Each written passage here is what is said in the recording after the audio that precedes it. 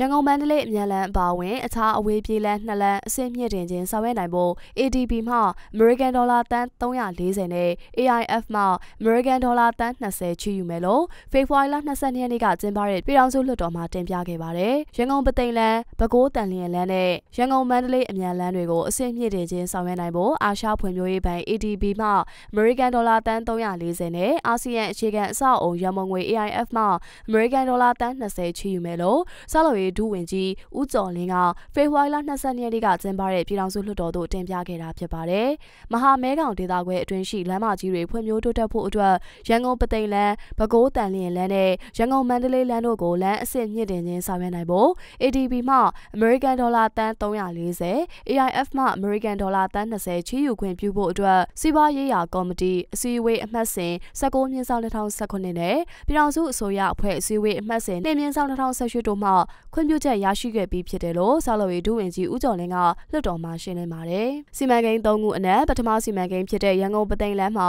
လက်ရှိမှာ Oriental Highway Company Limited မှ BOT စနစ်နဲ့ဆောင်ရွက်နေတဲ့လမ်းဖြစ်ကြောင်း ADB ရဲ့အစီအစဉ်နဲ့ BOT ကုမ္ပဏီမှပြန်လည်လွှဲပြောင်းရယူကလမ်းအဆင့်မြင့်တင်ခြင်းလုပ်ငန်းတွေကိုဆောင်ရွက်သွားမှာဖြစ်ကြောင်းလမ်းအဆင့်မြင့်တင်ခြင်းလုပ်ငန်းတွေဆောင်ရွက်ပြီးချိန်မှာဆောက်လုပ်ရေးဝန်ကြီးဌာနအနေနဲ့ BOT ကုမ္ပဏီရဲ့မူလရင်းနှီးမြှုပ်နှံမှုတန်ဖိုးအပေါ်အခြေခံက ADB မှထပ်မံရင်းနှီးမြှုပ်နှံလာမဲ့တန်ဖိုးနဲ့နှိုင်းယှဉ်တွက်ချက်ပြီး concession ကိုပြန်လည်တွက်ချက်ရမှာဖြစ်ကြောင်းလက်ရှိ BOT ကုမ္ပဏီနဲ့ ADB မှပညာရှင်တွေက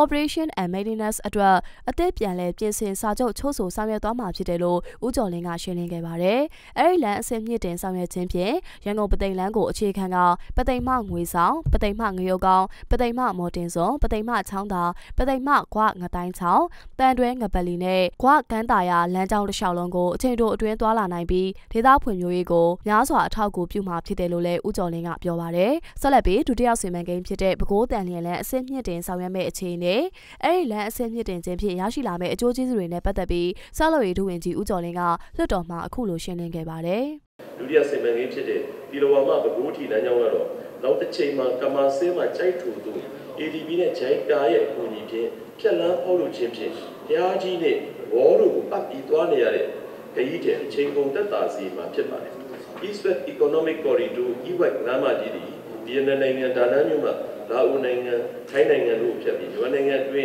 းမြဝတီဖအံကြိုက်ထူကမာဆင်းမှာတစ်ဆင့်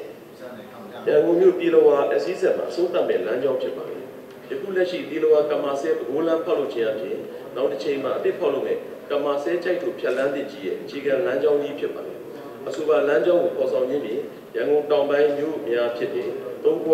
ွဖရမ်းမြို့များဘိုးတိုင်းဒေသကြီးကမာဆဲတနတ်ပင်အစရှိတဲ့မြို့တွေအားလုံးဖွံ့ဖြိုးတိုးတက်လာမှဖြစ်ပြီးတော့ကမာဆဲရဲ့ရှစ်တဲ့ရင်းနှီးကွင်းရည်ကြီးကွင်းတွေဟာလည်းADB ရဲ့ feasibility study အရစိုက်ပျိုးမြေများဖြင့်အဆင့်တိုးမြင့်လာနိုင်မှာဖြစ်ပါတယ်။ဒါအပြင်တတိယစီမံကိန်းဖြစ်တဲ့ရန်ကုန်မှဘောနယ်ကြီးအထိမိုင်40အပိုင်းကို ADB ရဲ့အကူအညီနဲ့ pilot project အနေနဲ့နိုင်ငံတကာအဆင့်မီ expressway အဖြစ်အကောင့်ထဲပေါ်သွားမှာဖြစ်ကြောင်းအကောင့်ထဲပေါ်သွားတဲ့အခါမှာအပြည်ပြည်ဆိုင်ရာလမ်းမကြီးဖြစ်ဖို့ AC ခင်းကျင် raised medium မှ depressed medium ပြောင်းလဲပြီး2.5 မီတာရှိတဲ့အတွင်းနဲ့အပြင်လမ်းမခုံပြုလုပ်ခြင်းခြံစည်းရိုးခတ်ခြင်းဂတ်ရေးများတက်ဆင်ခြင်းတို့ဖြင့်လက်ရှိလမ်းမကြီးလေးလမ်းသွားကိုနိုင်ငံတကာအဆင့်မီလမ်းမကြီးအဆင့်ဖြစ်အောင်ဆောင်ရွက်မှာဖြစ်ကြောင်းအပြည်ပြည်ဆိုင်ရာ standard ဖြစ်တဲ့ fast comfortable နဲ့ safety တွေအလုံးစုံပါဝင်တဲ့ fully access control လမ်းမကြီးဖြစ်အောင် ADB ချင်းငွေနဲ့ဆောင်ရွက်သွားမှာဖြစ်ကြောင်းလည်းဦးကျော်လင်းကပြောပါတယ်။အဲဒီ ADB မှချင်းငွေ American Dollar တန်း360ကိ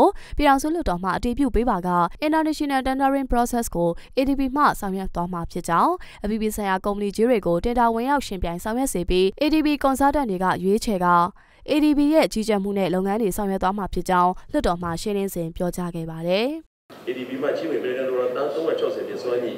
တင်ပြထားတဲ့လမ်းစီမံကိန်း3ပြီးမြန်မာနိုင်ငံ၏စီးပွားရေးအသက်သွေးကြောလမ်းမကြီးများဖြစ်ခြင်းထို့မှတစ်ဆင့်စီးပွားရေးတိုးတက်မှုအမြင့်ဆုံးဇုံများနှင့်ဆက်သွယ်သည့်အခြေအနေများရှိခြင်းမြန်မာနိုင်ငံ၏ပြည်သူအများစုသွားလာနေသည့်လမ်းများနဲ့ဖြစ်ခြင်းတို့ကြောင့်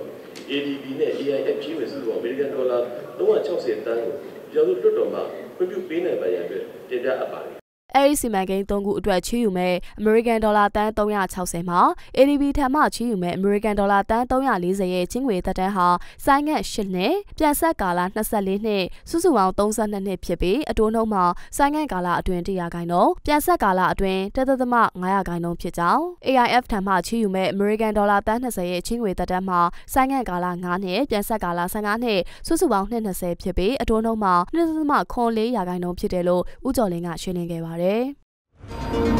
။